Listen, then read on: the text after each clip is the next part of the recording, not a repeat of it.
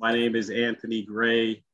I'm a member of the board, the Passive House Massachusetts board, and excited to be here with you all on this symposium day for us. As usual, we are, in person. This time we're meeting virtually, and we're trying to the best of our ability to work out all the kinks and all the hiccups. But we are session 2, so hopefully we learned something from session 1 and we do a little bit better now. But this session is really, it's very tied to, one of our stated focuses this year, was passive house and renewables being the path to net zero. And our first presenter, his name is Michael Hendel, and he'll be on with us shortly. But his company is called Passive to Positive, and that's just like a perfect way to think about things. And similar to how, Passive House Mass has been focusing on passive house plus renewables equaling net zero. And I'm sure Michael can talk more about the positive, but, even going in the opposite direction, not being a consumer, but a producer, net positive building. But let me go in and share a little bit more about Michael's background. So he's the founder and principal of Passive to Positive, as just mentioned. That's a building enclosure and energy efficiency consulting firm. They specialize in passive house, zero energy, low carbon and resilient design. He is also a co-founder and principal of Common Ecology, a regenerative and permaculture-based design company focused on regenerative community redevelopment projects.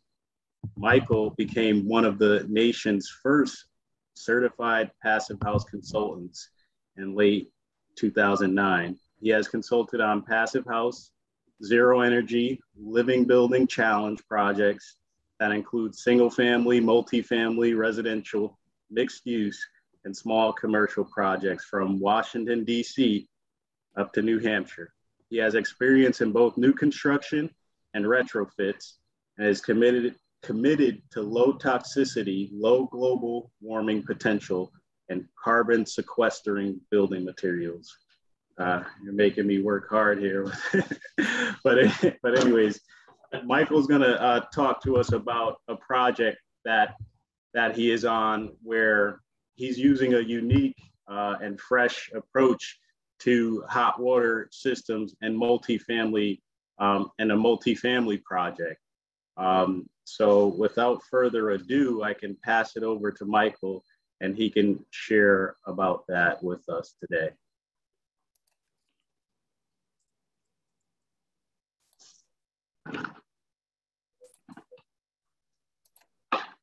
Hey everybody, thank you for the introduction and thanks for the invitation.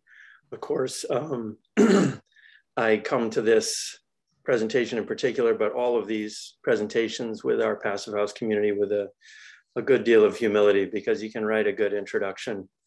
It makes you sound good, but I've been on the learning curve on a steep learning curve with my claws in it for 10 years. And I know that there are many people on this call who could grapple with these same issues as well, if not better. So I feel privileged to be working on these projects and privileged to be talking to you all. And I also am eager to hear how maybe we could have done it better. In any case, this is my little company and these are some of the projects we're working on, which is fun. Some of them are in Massachusetts. The first commercial project was actually in the lower right-hand corner. It was Adams Street offices of Auburndale Builders. It's a net positive energy retrofit of a small garage into an office building. In any case, I'll get right to it. Excuse me, I seem to be having trouble. Okay, so this is the project I'm talking about today. And of course, many of the remarkable things about it, I do not take credit for, but this, it's really the team, Boston Real Estate Collaborative, Monty French Design Studios, Haycon Construction, Nordic Structures, BLW Engineers. Everyone has been a phenomenal team. HO engineers for structural, I'm sorry, I don't have those names up here. In any case, it's a 7-story mass timber, 37 apartments. It's all electric. We're trying to push on every project low carbon envelopes. Every project I do, basically, I'm fortunate because I just started out as a passive house consultant. That's what I get hired for. So I don't really have anything but passive house. We do have a PV array on it and some groundwater recharge. So there's a bunch of really wonderful features of this project, and I feel very fortunate to be on it. I would like to think that this project can be part of our sort of community-wide push to carbon neutrality. One very positive thing is that it is a mass timber structure. And so we have sequestered 844 metric tons of carbon dioxide in the wood structure alone. I have not done a full life cycle analysis on the building, but that fact alone is hopefully pushing us in the right direction and away from concrete and steel. Just a housekeeping note here. We are getting people into the waiting room, and they're popping up on my screen. So I don't know if Anthony or Aaron, if you're seeing them as well, but I'm happy to admit them. It's just yeah. We'll take care of that, Michael. Okay. I'm monitoring that, and I'm trying to bring them in. All right, great. I just didn't want to ignore them and leave them hanging out there. Okay, so in any case, yes, the goal of everything we do is try to do, you know, high efficiency passive house buildings, but do it in a carbon sensitive way. And of course, this leads to the problem statement that a lot of us are pushing beneficial electrification. I'm 100% on board with that, but that also leads us to an awful lot of heat pumps, which is great, except that refrigerants are a leading cause of climate change. And I think you've all seen it before, so I put it tiny in the bottom left, but the chart of the carbon emissions per capita that I got this chart, I think from Architecture 2030, but it might have been another source. I can pass that on if anyone needs it. But basically, the United States is the very tall dark red line on the left, and then the poor world average is a line running horizontally, very near the bottom of the chart. And this is to say that, you know, I once read in the Economist magazine, grinding poverty, it turns out, is very sustainable, but it's also devastating to people who suffer it. So as we bring up, hopefully, the living conditions of the poor world, which is, I think, probably an unfortunate nomenclature, but the lower income world, you know, billions of people buying refrigerators and air conditioning systems for the first time. And it's hard to see, unless we really tackle refrigerant aggressively, it's hard to see how we solve our climate change problems just by beneficial electrification and reliance on more refrigerant. So if I'm naive about this and missing something, I'm happy to hear about it, but it's a concern I have, and I know a lot of other people probably on this call have. So I've been looking for any way to use CO2 refrigerant systems, and we have it for hot water, the Sand and Sandco system. And so I've been looking for any opportunity to pursue that. So as I mentioned before, there's a mass timber project which offers great benefits in terms of carbon and aesthetics and all kinds of other things, but it does require a different kind of coordination. And it's not the common method of construction necessarily. So people aren't necessarily used to having to think about coordinating things that they used to just run through an open web truss. So, or if there's a shallow steel deck, steel and concrete deck, there's usually plenty of room for running mechanicals. Well, in this case, it's not true necessarily. And with height restrictions, we had to focus on coordination of systems. So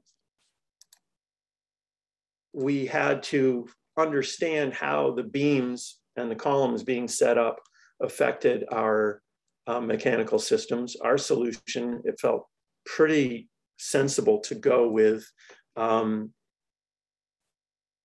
decentralized systems as the path. And on most of our other multifamily projects, we're doing sort of shared or ganged systems.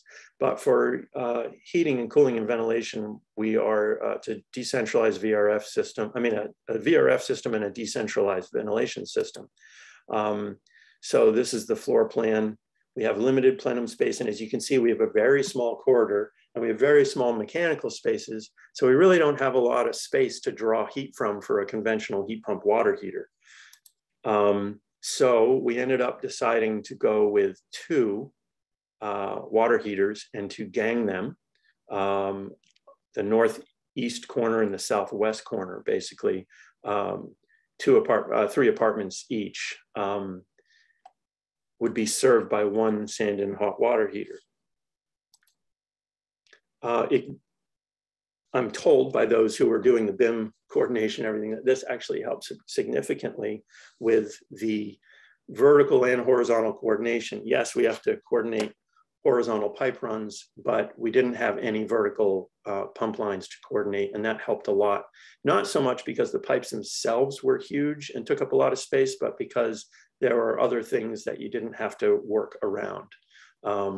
Or other ducts and such wouldn't have to work around them. So we're allowed small penetrations in the glulam beams, but not large ones. So we were able to do this decentralized system. We gang 3 apartments on 1 tank. We have 3 short trunk lines, which are in these dark blue, dark red, and dark green. And then we have, to meet the passive house requirements of low spillage of under 0.6 gallons of spillage of water before you get a 10-degree temperature rise, we needed to have short runouts from the trunk line. And so this system, it's on occupancy sensors, but there's also a temperature sensor to prevent every time you walk into the bathroom, it triggering the recirc loop. So basically, there's an occupancy sensor in the bathrooms, but then it checks to see if the temperature actually requires the recirc to operate. And so that's the system we came up with. So this just gives you a sense of, now that we have our hot water tanks on the interior corridor, we also have to plan for the circulation to and from the outdoor unit. Again, Haycon Construction has been an absolutely phenomenal partner, and they do a lot of the in-house work and coordinate very, very closely with the architects and the engineers. So they've done all this BIM clash detection. It's been really fun for me to watch. This shows you where the tanks are, the yellow circles up in the middle of the floor plan. That's where the tanks are for short distribution. And you can see how the outdoor units are hung on the side of the building. The one on the right is sort of perpendicular to the face of the building, and that's the condition they ended up going with. But I think this is my next problem statement, that doing this, hanging these heat pumps out here, is very painful for architects. And if we love our architects friends, as I do, we need to find a different solution. And so, you know, I feel like as a passive house consultant who's not an engineer, not an architect, but just someone who cares about the environment, my own level of exposure to these different technologies increases, and my own maybe advocacy for solutions improves over time. And so I wasn't necessarily aware at the time of ways in which we could provide efficient recirculation loops. And I'm still not sure I have the answers, but I think it's more possible now. So I think to save the heartache of an architect putting condenser units hanging from these balconies, we do need efficient circulation loops, and we need to innovate how we make that circulation work only as much as needed to provide the hot water quickly and efficiently. So that's, I think, just maybe another mountain to climb for me. Although I will say that we are pursuing that on other projects. One with POA in Washington, DC, our plumbing engineer there did some very cool calculations to determine if we just had an aquastat in the line, how often that pump would run if the pipes were well insulated. And it turns out it was relatively minimal. So I think on those projects, and I think I saw Julie Klump is on the call, it appears that we would have a relatively low runtime of the circulation loops to have a more centralized system. So we're going in that direction.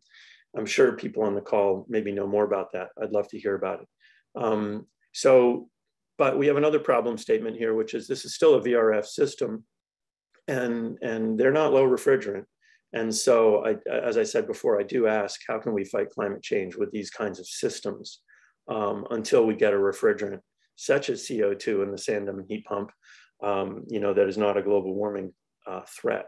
So the sand and heat pump water heaters are a very small piece of this building in terms of refrigerant. So that's another threshold that we'd like to cross. And indeed, we have another project coming up in Boston. It's a 12-story mass timber structure hotel.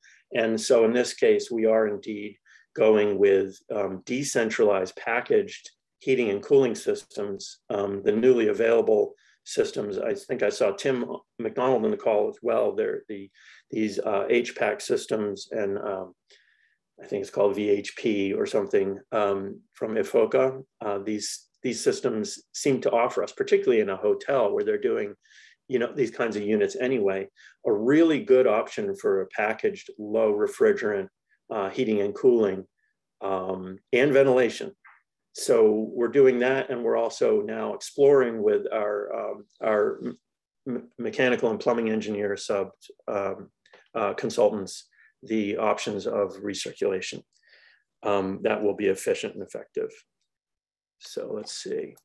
So basically, that's all I've got. But I hope that this fits into our broader community mission to provide high levels of performance and comfort, but do so in a way that starts to reverse the trend and not only reduce climate warming emissions, but start to draw down and sequester those emissions. So thank you for your attention. And I don't know, Anthony, you can speak to the group about whether we're taking questions now or later. Yeah, I think if everyone can have some patience, we could address the questions at the end. If you have any other questions, you could just pour them into the chat. We'll try to get to them in the order that they were received. But in the interest of time, I want to make sure that we get to our next presentation. Okay, well, thank you, everyone. I appreciate it. All right, thank you, Michael. That was great. Very interesting. The sand and CO2 heat pump, and I know there are questions, and we'll try to get to those in the chat later.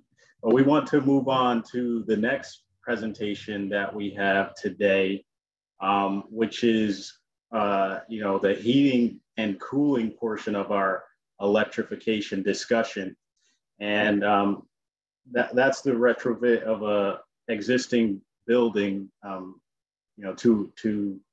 to a new system that Wesley Stanhope is going to talk about, and I can just introduce him really fast. So he has over 15 years of leadership experience in the built environment on both sides of the Atlantic, working in the USA, Ireland, and UK with construction, facility conditions assessments, energy management, and commissioning projects. Wes is responsible for developing and implementing Building Evolution's vision, mission, and philosophy. Wes is both active in the long-term planning and operations of the company, as well as the day-to-day operations. As principal of Stanhope Developments, he brought over 370 commercial and residential construction projects from proposal through to design and completion in Ireland and UK. After returning to the US, Wes managed the energy auditing and retro commissioning of over 23 million square feet of US federal facilities.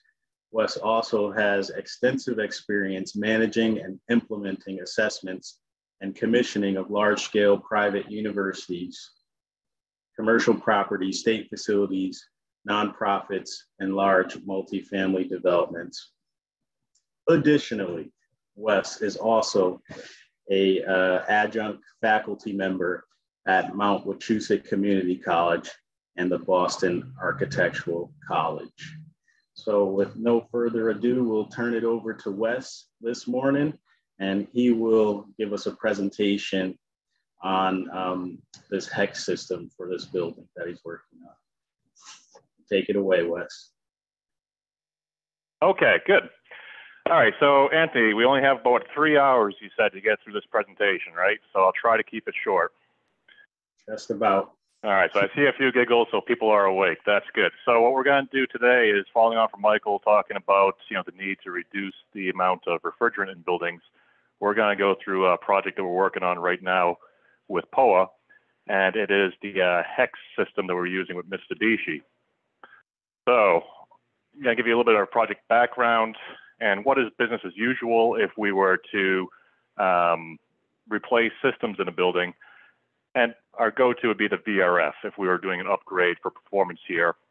And what is the HEX? And then the showdown between the systems. So the project background for this particular project, why are we making changes? Well, what we have here are two complexes in Attleboro. We have GT1, which is a large 3-story building with 92 units. You can see there Ken Newhouser in the picture. He's having the contractors rip the windows out and do window mock-ups before they rip their hair out, working on the actual project. So we're working on the building performance of the project, but how do we get over some of the issues that this building has? It has heating, central heating, natural gas boilers coming towards the end of their life. The distribution itself is getting towards the end of its life as well.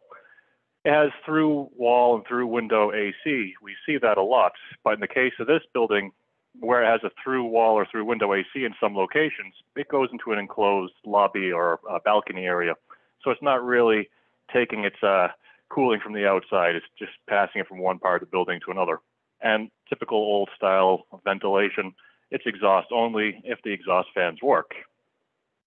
The other building is called GT2. It's slightly bigger, a little bit more complex in geometry, but it has similar issues.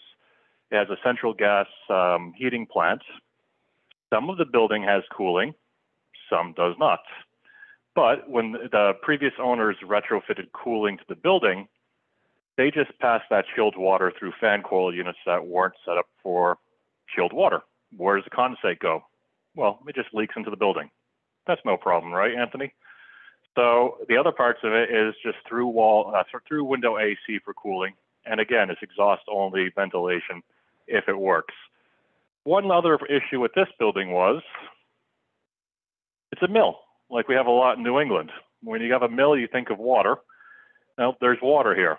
And on the high side of the building is actually below water level. Where's that boiler plant? They don't put it in the penthouse suite. It's in the lowest point of the building where there's very little windows to look out at, which is below the water level. How much? Well, it's about 4 feet below water level. So if there's a flood, you got to send your maintenance team in there with their scuba gear on to maintain those boilers or do any work on them afterwards.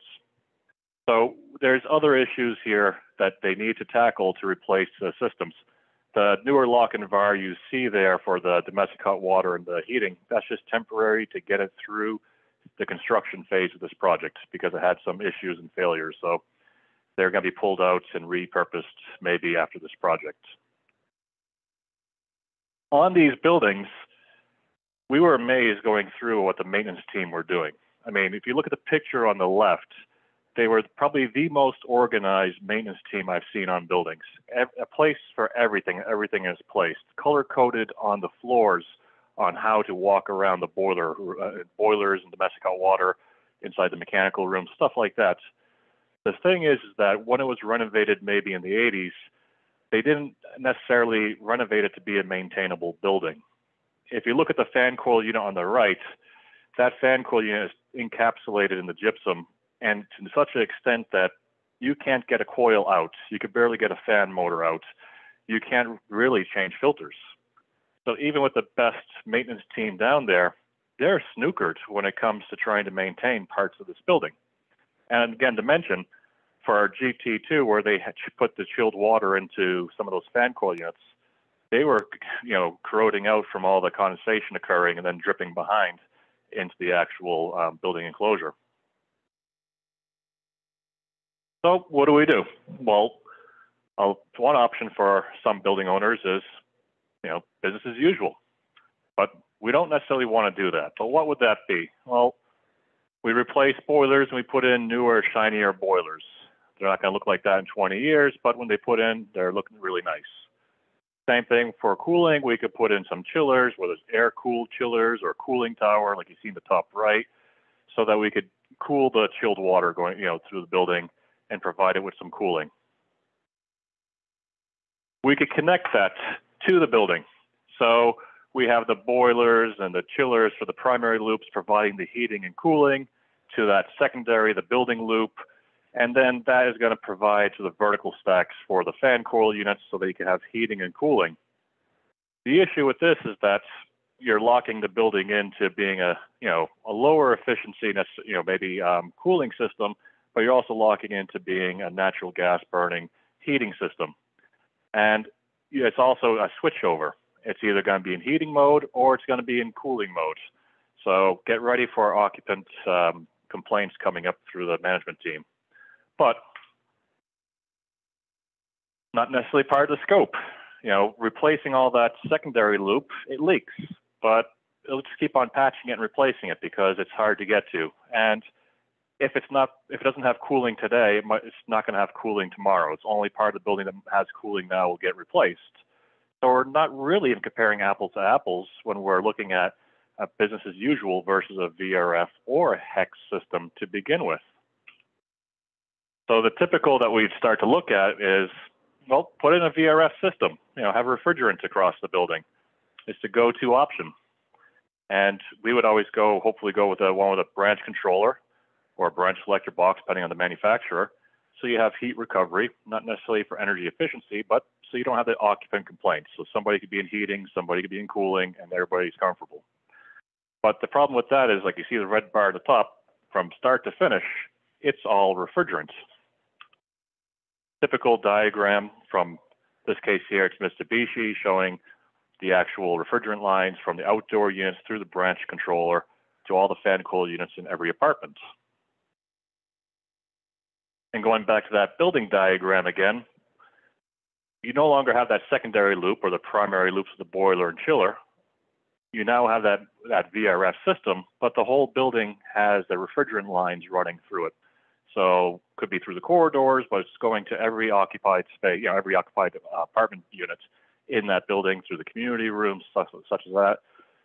Refrigerant is everywhere people are. So what was the alternative that we tried to look at? So we looked at the HEX, and what the HEX is it? It's a different type of system, but it's trying to get the building off of the actual fossil fuels. And cooling towers. Oh, you have all the chemical treatment that has to go along with that. The water evaporates. We have to keep on making up water to the system. Are they drained down in the wintertime so they don't crack? There's so many issues. So what if we put in one central plant?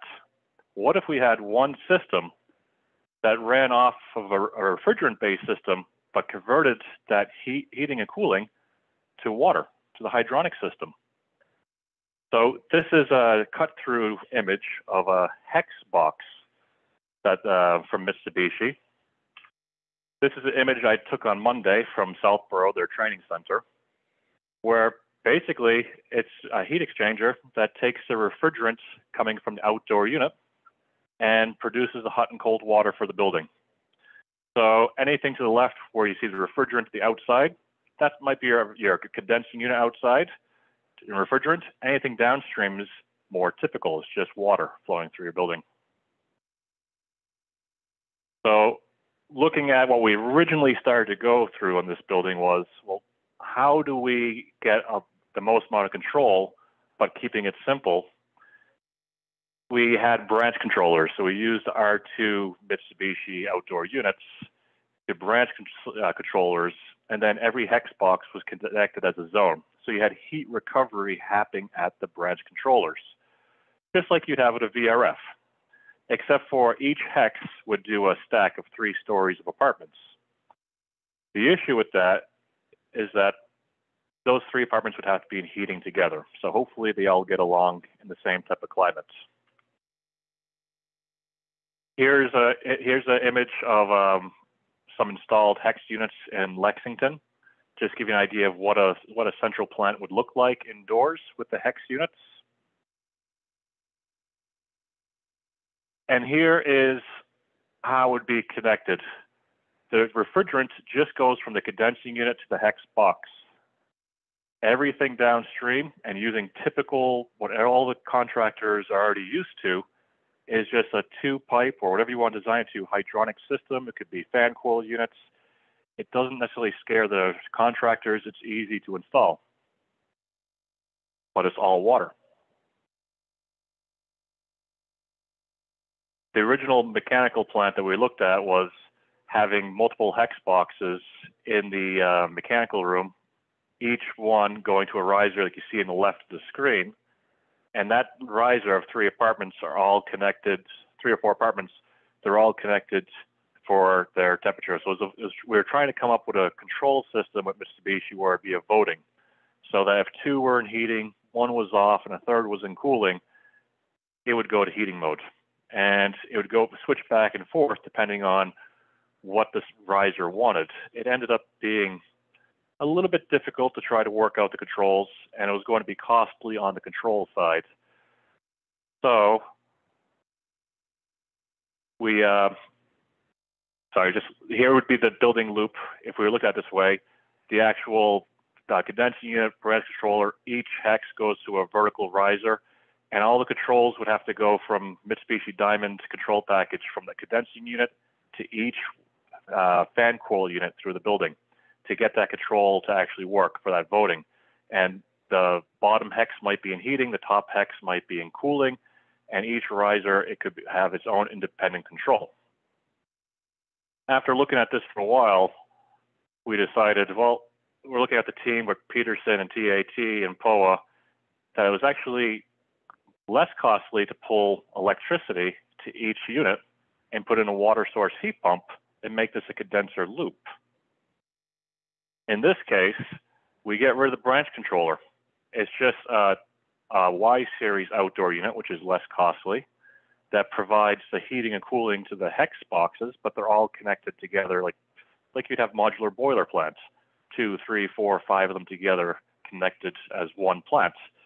They would provide heating to a 2-pipe hydronic loop to the building.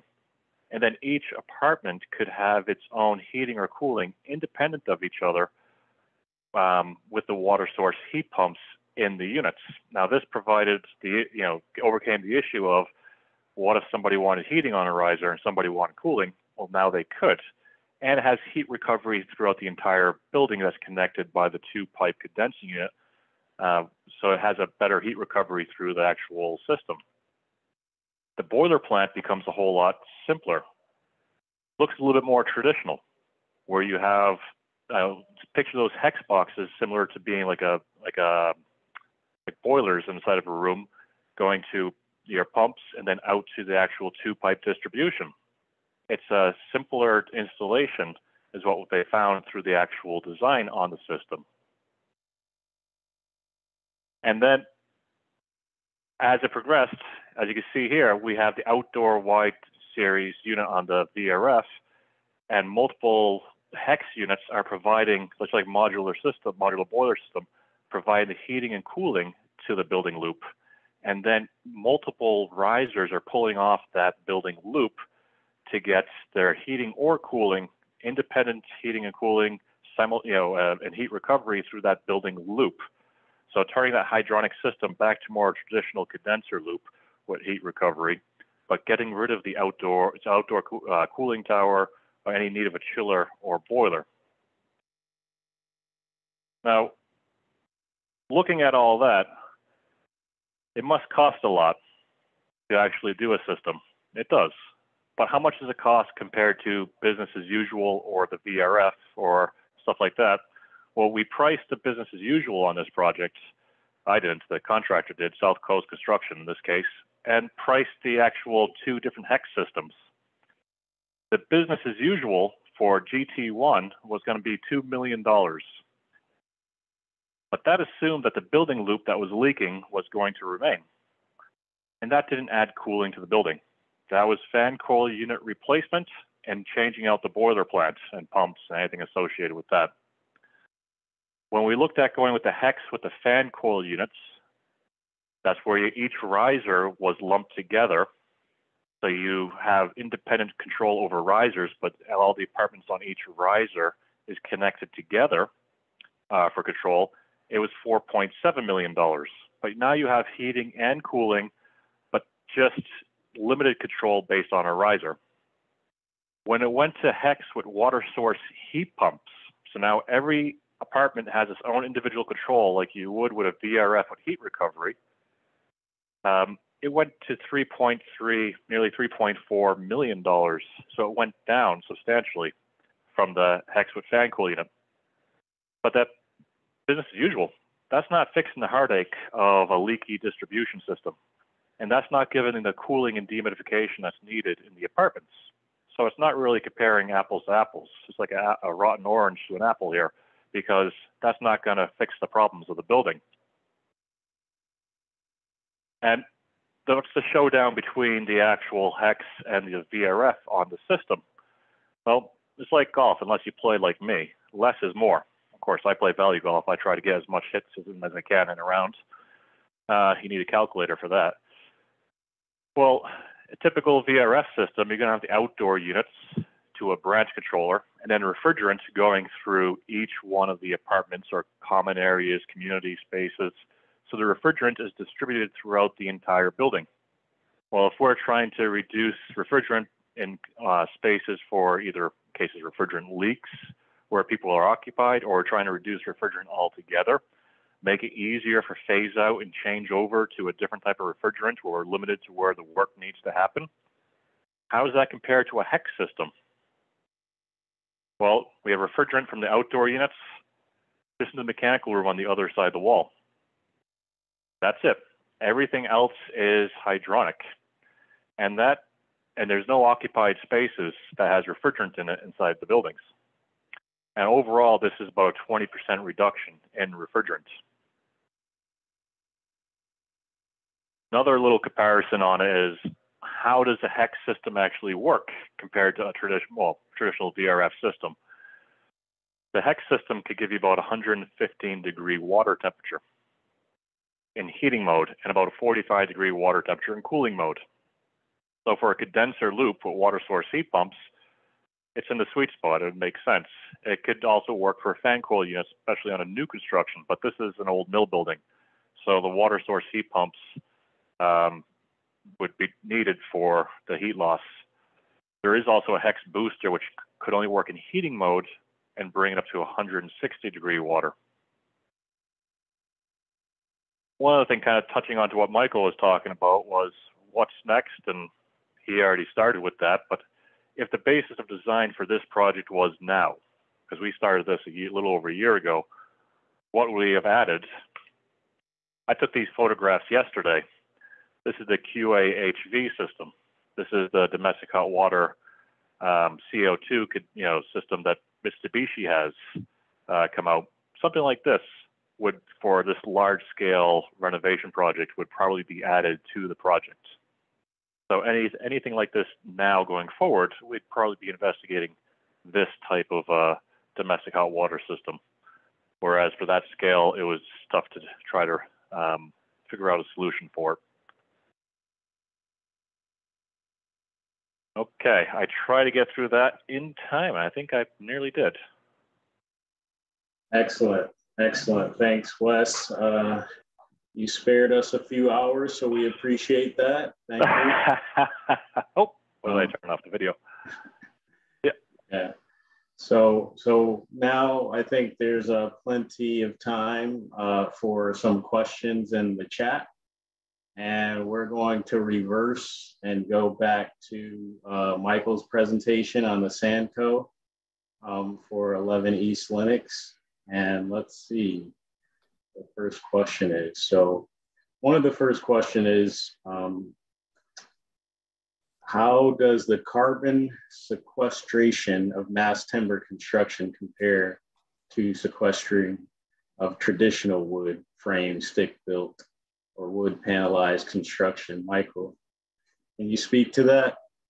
I can try. I'm going to be honest with you. Like, this, I don't know, discipline of carbon calculation, I think, is still pretty, it's still pretty new in a sense that the data sets are incomplete and vary greatly in terms of both their quality and what they offer.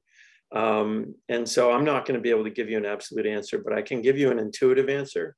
And honestly, I remember going to a NESI conference a number of years ago now, and I was presenting alongside Jacob Racusin, and we got a question like this from the audience. And we both kind of looked at each other and said, you know, intuition can be a pretty good guide. It doesn't, you know, if you're forced into a tough spot or you're trying to find marginal savings, yeah, you can do a full study, but intuition can also be a pretty good guide. All right, so to answer that question though, mass timber, you know, it said in the carbon analysis we got from the manufacturer, so, you know, you may take this with a grain of salt, but if we sequester 877 tons of carbon dioxide, that's great. And it also said that, you know, the North American forest will grow that much carbon in like 3 minutes. And so that's also great. But I think generally we all want to take the approach, as we do in Passive House and various other enterprises, that less is more. And so, you know, if you couldn't build this building, a 7-story apartment tower, I don't think just straight stick built, you'd need some other structural system. And structural engineers in the room can correct me, but that's my understanding. And so for this kind of project, this is vastly, vastly superior to concrete and steel. Now, the other question is it sustainably harvested lumber? And in this case, yes. And so that, you know, if it's not sustainably harvested lumber, it could really not be that much better than concrete and steel. So it could be, I mean, theoretically, you could get a very low carbon footprint concrete, relatively speaking. You know, there are means of reducing the carbon equivalent of the concrete, and maybe do worse with non-sustainably harvested timber. But this is sustainably harvested, so it is going to be much better. Okay, now how does it compare to stick frame building if you are on a 4 or 5-story building? I don't know the answer because I haven't done the studies. I assume this would sequester a lot more just because of the density of the material.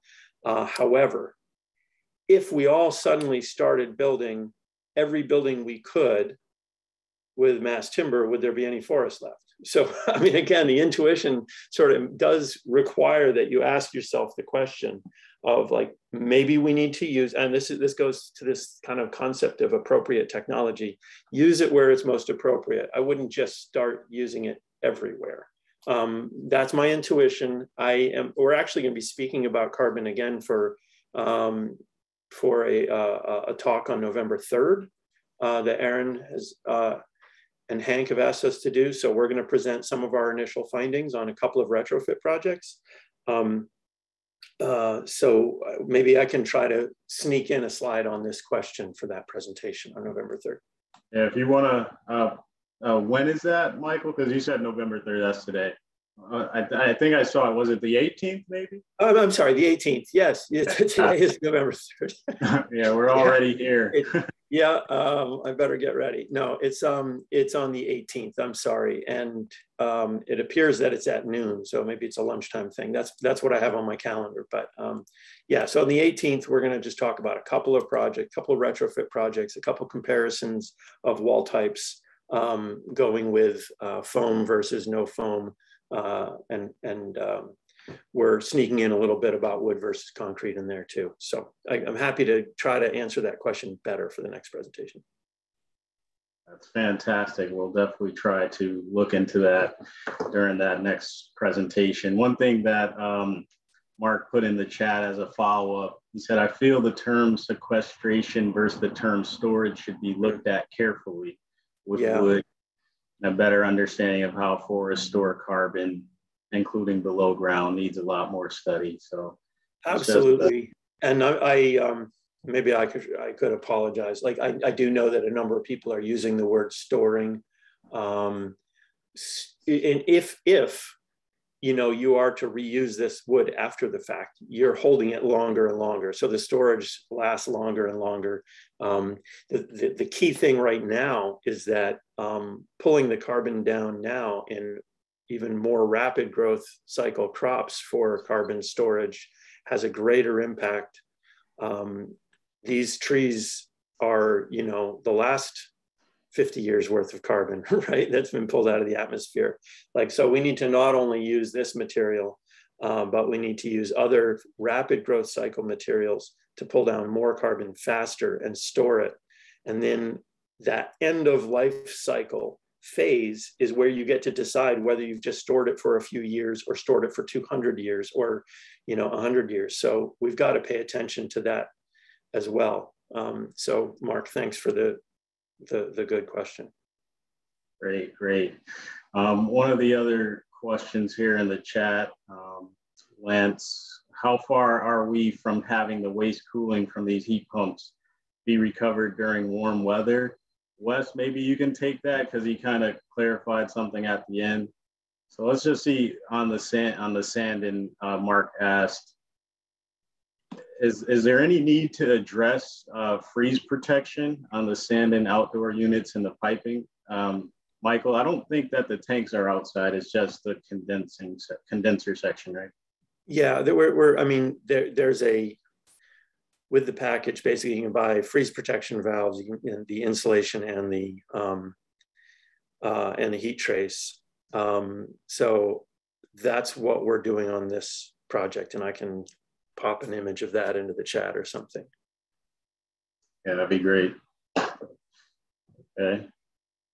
So moving on to, there was a question about, okay, yeah. So the condenser loop in the domestic hot water, Wes, I know you mentioned that new system from Mitsubishi that's coming out. Is that something that integrates with like the VRF, or? It's its own outdoor unit, CO2. Okay. It produces hot water. We're going back in the 16th to the training center to actually play with the system a bit more.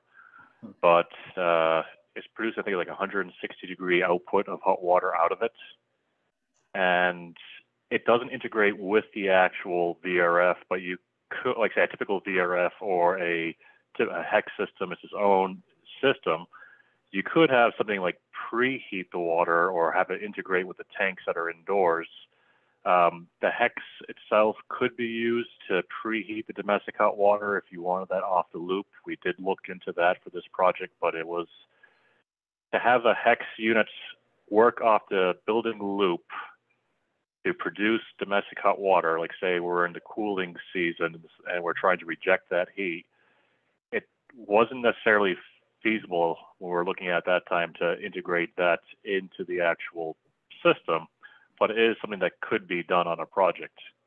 Like even at the training center they had there, it's not in that photograph I showed, but they have 2 HEX boxes attached to that QAHV, but it was more for testing. They were sending hot water, like 160-degree water, out of the QAHV and then chilling it with the HEX box and sending it back to the QAHV just to test capacities. But you could use them together so one preheats the other or preheats another type of domestic hot water system. So it's getting there.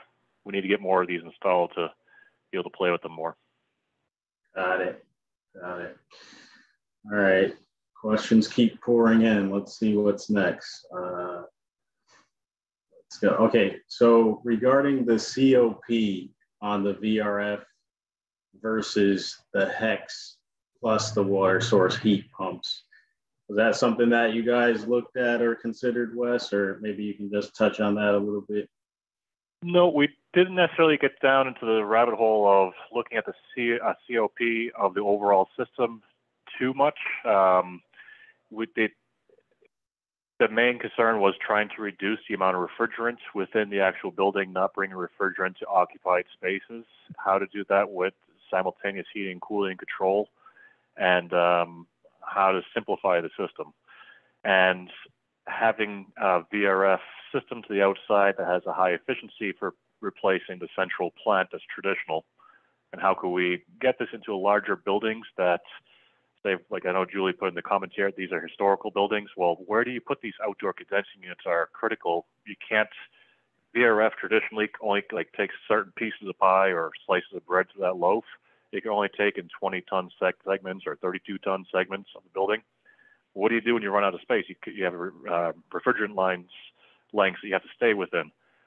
With this, it gets away from that type of a restriction. So you have a really tall building, a 20-story building, you could actually go from top floor to bottom floor with a condenser loop and have it run by a hex system in a central location because it doesn't have that restriction on it. So it was getting over all these other hurdles and reducing the refrigerant was the main priority.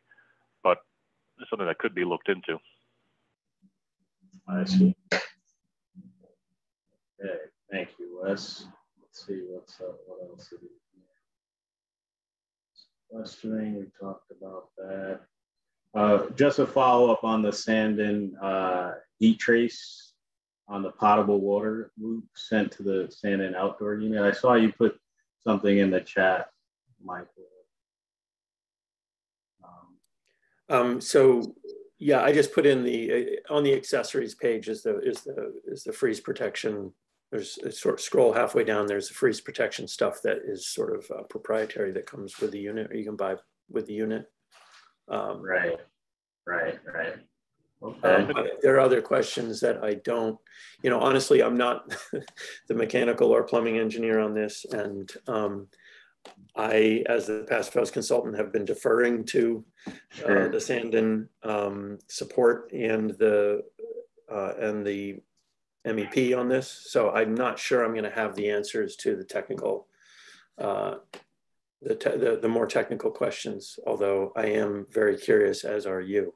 So I can try to take a crack at them.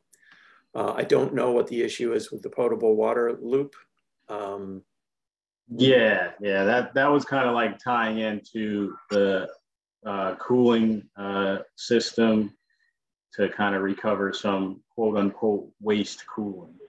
But I think, Wes chimed in on that and mentioned that is something that can be done, but it wasn't looked at on his project. And it doesn't sound like it was something that was looked at on 11 East Linux, the project that you're working on, which is fine.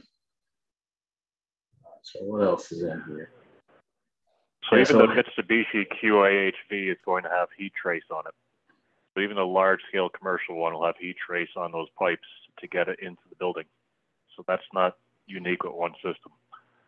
You don't want that water to freeze. Right. Okay. So let's see what else here.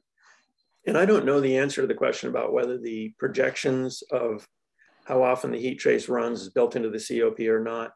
That's a great question, and I'm gonna look back on my end and see if I can figure something else out about that. I suspect it would be such a project specific and region specific thing that it's not. So we may have to ask our mechanical engineer, or maybe us try to do a back of the envelope calculation of how often that's likely to happen under what conditions. I don't know the answer offhand. Here, Mark's putting in some good questions, so thank you, Mark, for that. keeping things running, making us scratch our heads a bit, but this looks interesting. So the Sandin issue is that potable water goes to the outdoor unit, so that piping is vulnerable to freezing. There are protections built into the Sandin, but old people remember the protections built into potable water and solar hot water systems, and how those occasionally failed and the systems froze. For example, what happens in an extended power failure? That's a good. Well, that's something to think about on this, and maybe that's a discussion. Because I'm actually looking at Sandin on a project myself, and perhaps that's a discussion with the manufacturer to see if there's any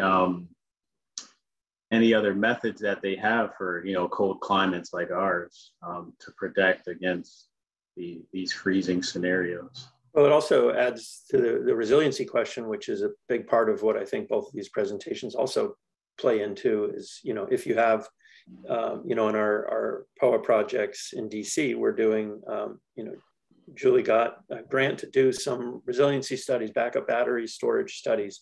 And so the idea of putting certain items on a critical load resiliency list that get wired to a backup panel that can self-power and have the backup battery storage size to that critical load, that would be a great solution potentially from a non-engineering perspective, from an intuitive perspective. You know, that sounds like a great solution.